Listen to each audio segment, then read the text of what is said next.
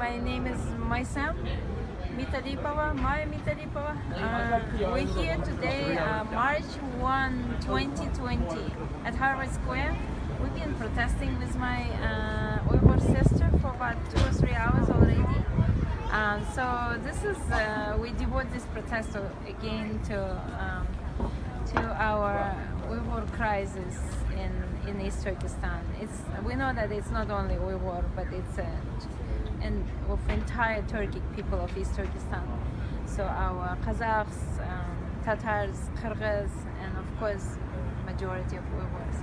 So knowing that what is happening and that the virus is already there and spreading, and most likely the virus is already inside of the camps, it's inevitable. So and how catastrophic this can be to our already vulnerable people. So we prepared the flyers to American people. So the flyers, we urge people to call their senators and congressmen to actually pass that bill in the Senate that's been a long time already due. And this is the bill of S-178, Uyghur Human Rights Policy Act. This could actually help our people in Batam.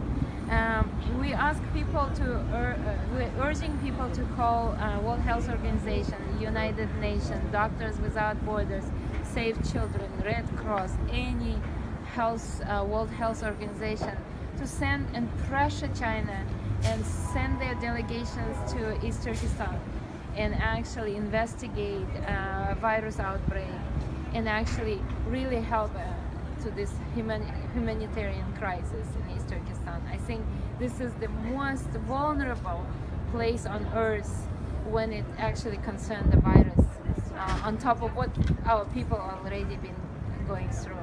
And this is what we are trying to bring it up to people.